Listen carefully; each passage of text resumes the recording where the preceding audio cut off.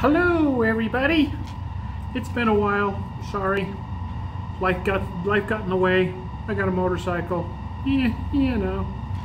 Anyway, I was finally able to find a Canon AT-1.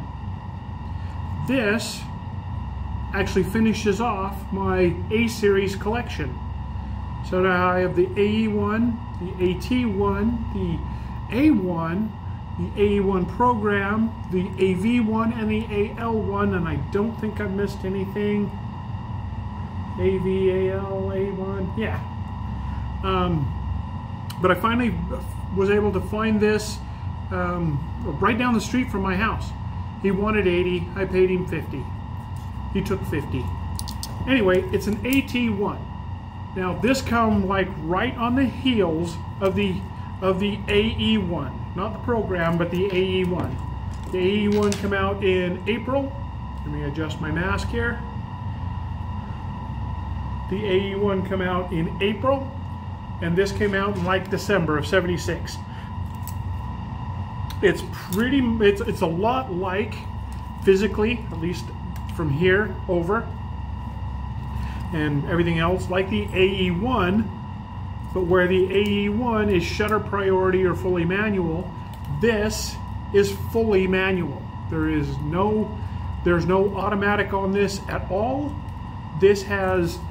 All this has is a light meter and its electric shutter, and it takes the same battery they all take.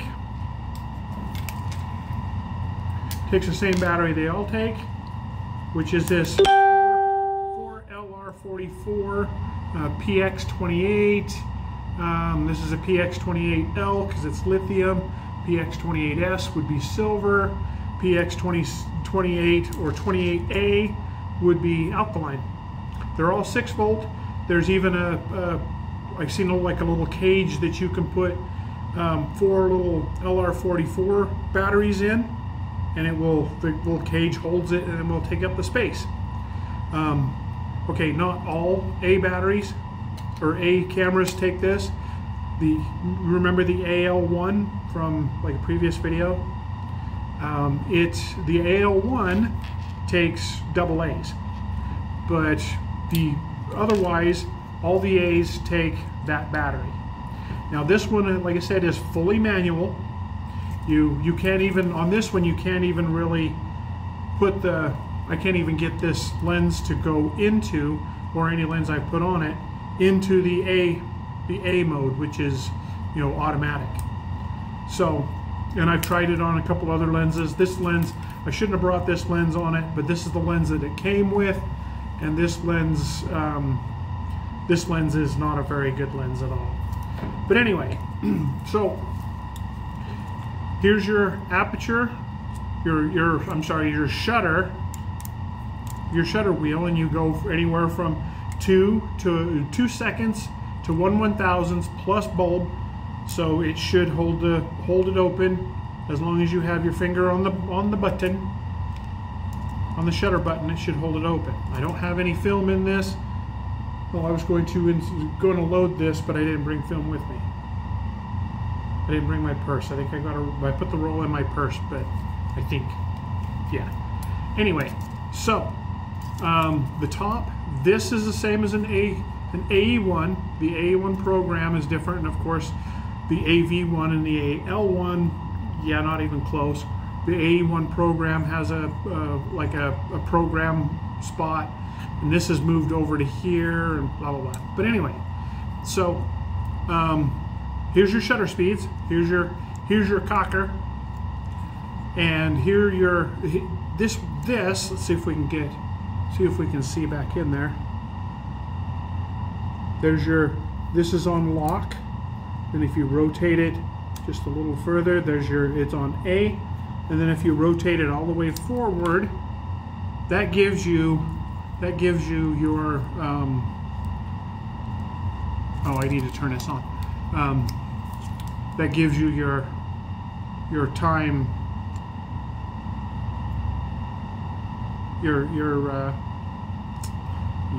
delay, whatever. There you go. So let's rotate this back to lock for a second. So this side is AE1. It looks just like my AE1, everything right down to, you know. This side is a little different. This is the same. There's a ring right here. Oh, also, this is where you set your film speed.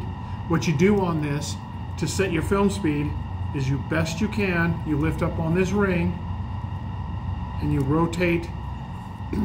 See if you can get your fingers in there. You lift up and then you rotate around for your film speed. This goes from 25 to 3200 ISO. It's kind of a pain in the butt, but how often are you really going to adjust it? But yeah. Now let's continue on. So this side is a little different. The AE1 doesn't have a lever under here that will turn on and off the camera. Let's see if we can get it to focus a bit. So you've got your on, your off, and then your battery test. Now, unlike the program where it beeps, what this does is you've got inside here, I was able to find it earlier. Okay, you've got a stick and loop. The stick and loop is for your light meter, but it's also, if you watch that stick, and if we go, no, you see it move. You go over and test your battery. What a pain. So now the stick is clear up here. That means the battery's good. It also, with it on, moves around depending on your light meter. And what the idea is you take that loop for the light meter, and as you move this around, it moves the stick a little bit, or it should. There it goes. And then what you're supposed to do is wrap the loop around the stick, and then you know you're within an acceptable range of light, so it's not too bright, not too dark. And to do that, you can, like I say, you've got your battery test off and on, and then of course your rewind knob, and then to open the back, of course you pull up on that, the door pops open. It's got a cloth shutter. Like, I don't know of any A-series camera that doesn't have a cloth shutter. And as you can see a little bit here, I've replaced the felt there, or I replaced the foam with felt. This end didn't look that bad when I got it. This part here was covered with half of this. So yeah, it definitely needed at least that light seal replaced. Now on the front, you have your aperture. Oh, hey, it does work. You have your aperture preview button. Like this lens is kind of, it's a little foobar, but this is your aperture preview. Your depth of field preview, because as you change your aperture, it'll change your depth of field. So when you push that in, as you can, let's see if we can see it again. Yeah, just a little on that. Should suck it down. I'm on 16. It should suck it way down, but it ain't gonna, because this lens is, like I say. Then you have your PC port, and this does work on this camera. So you plug your little cable in, and then you can have your flash remote, and it works on 155. And I got this camera with this lens and a Canon 155 flash. It didn't work, but I've got another one anyway. I've got, I don't know, probably 10 of these 50 millimeters, plus a 28, plus a 35, and an 85, and a 115. And then if I really wanted to get fancy, I think it's a 70 to 200 millimeter, all Canon. So now this camera takes the FD lens mount. This one happens to be what they call like a bright ring or a chrome ring, and the way you take the lens on and off is you rotate this around until the dot lines up, and then the lens will come on. The cool thing about these bright ring lenses is when you set it down on, you line up your dots, you set it down on, it starts rotating all by itself. And then you just lock it on. Now these lenses work the same as the new FD or the FDN, and what happens on the FDN is you don't have this ring. You put the lens on and you rotate the whole lens, and what you're actually doing is the whole lens becomes this. One of these days I'm going to have to show it. It's really kind of cool. But so this camera will take these bright rings. It will also take the FDN lenses with the black ring and the button down here. This camera does not have the preview, or not the preview, but the exposure lock button. Either one of them, because it's fully manual. There's no reason to hit that button to lock down an exposure, because it's not automatic, it's fully manual. What else we got? Oh, and this thing will take the Canon Power Winder A. I don't know about the B, because the B has 4 pins. This only has 2. The AE1 has, the AE1 has 2 as well, and so does the AL1, and I believe the AV1. The A1 and the AE1 program has 4. The only real difference is I don't think this has, maybe it does have rapid fire, but the Power Winder A on the later, with the 4 pins, won't go fully automatic burst. But what else we got? You say I forgot to grab some film. Yeah, I didn't bring any in here with me. But to load the camera, what you would do is you would put your film spool in here and then slide that down to capture it. Then you peel it over and you hook it. You hook the film leader here, making sure that the sprocket holes on the film fit over these sprocket pins, and then you'd rotate it around. And let's turn it all back on. And this camera is battery dependent. There's no, if your battery's dead, so's your camera. But the batteries are relatively easy to get. Just look for anything 28L, S, or A.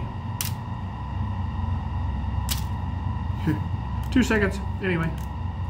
So then when you rotate this around, this will rotate the opposite way, and it will rotate the film on backwards. But you see how the sprocket's moving. Then once you get enough rotated or wrapped on here to be fairly certain that it ain't coming apart, then you close it, and there's your counter. The counter should count up, and we are at 0. Although there's no film in there. And then what you should always do is rotate this back around until you cinch up what's left of the film, and then you can tell if your film is loaded right. If it just keeps rotating, then your film's not loaded right. So what else is there? Oh, I also, on this camera, I also replaced the foam up here with some you probably shouldn't do this, but with some felt stuff I got from a craft store. And this lens, you can kind of see this pin right here is nowhere near tall enough. This thing's nowhere near tall enough to actually catch on to this little pin here, which tells the light meter where you're at with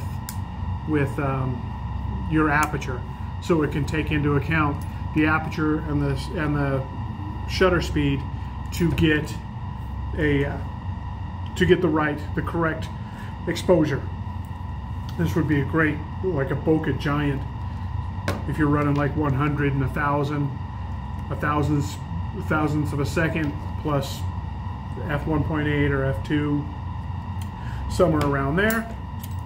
It would be great for that. I will let you know, and of course I will put when I get it all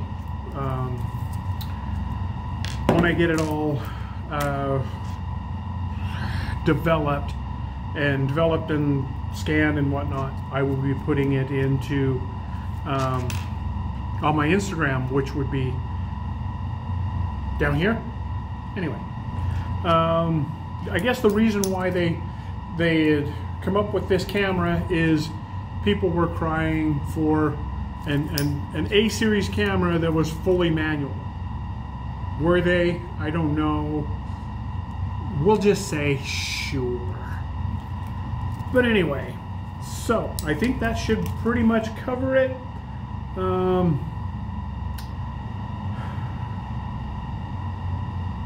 So yeah, yeah, I think we got it. And this, like I said, this finishes up all my A-series. So what I need to do is grab them all, and I have what, 2 AA1 programs, 2 AV1s, 2 AE1s, an AL1, and then this.